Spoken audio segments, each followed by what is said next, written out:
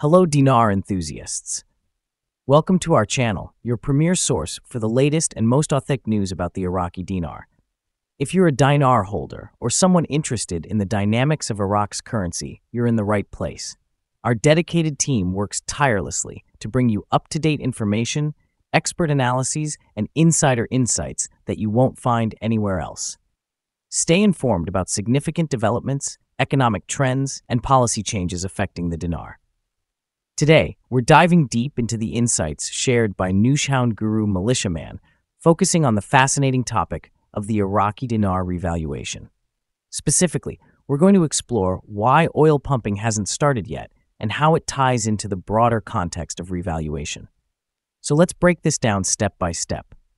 First and foremost, we need to understand the critical link between oil production and the revaluation of the Iraqi dinar. Iraq, being one of the world's largest oil producers, has its economy heavily dependent on oil exports.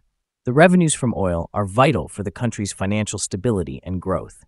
However, despite having significant oil reserves and the potential for substantial income, the oil hasn't started pumping at full capacity yet.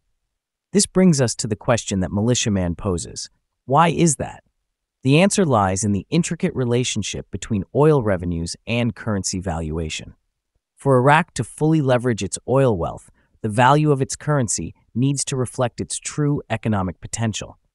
Currently, the Iraqi dinar is undervalued, which affects the country's ability to trade and invest on a global scale.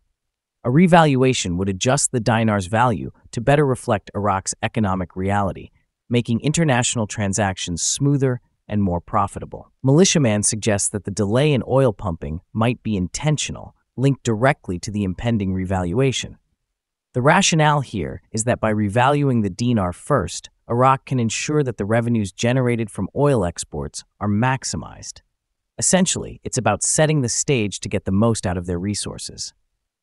If Iraq starts pumping oil now, with an undervalued dinar, the income generated would not be as impactful as it could be post-revaluation. Now, let's delve into the complexity of this revaluation process. Militiaman describes it as the most complex revaluation situation in the history of mankind, and there's a lot of truth to that. Revaluing a currency is not just a matter of changing numbers. It's an intricate process involving multiple facets of the economy, international relations, and market dynamics. One key aspect of this complexity is the need for internal and external stability. Internally, Iraq must ensure that its banking and financial systems are robust enough to handle the changes that come with revaluation. This involves updating financial infrastructure, implementing new regulatory frameworks, and ensuring that there is adequate liquidity in the system to support the new currency value.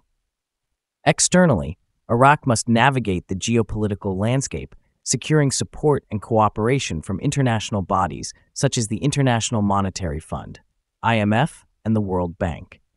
These organizations play a crucial role in providing the necessary oversight and support to ensure that the revaluation process is smooth and sustainable.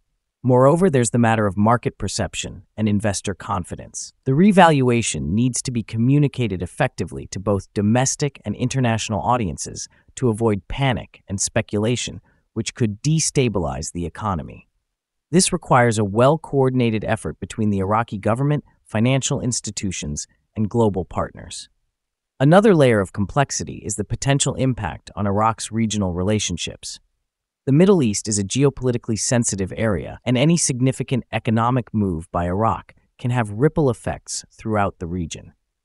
Thus, Iraq must carefully consider how revaluation might affect its neighbors and allies, and ensure that it fosters cooperation rather than conflict.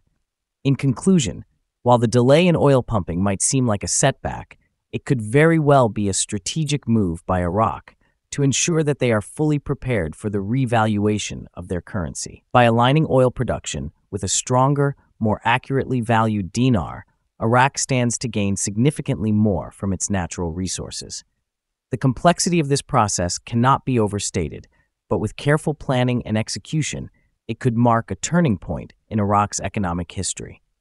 Stay tuned for more updates and insights as we continue to follow this intriguing story. Don't forget to like, subscribe, and hit the bell icon to stay notified of our latest content. Thanks for watching.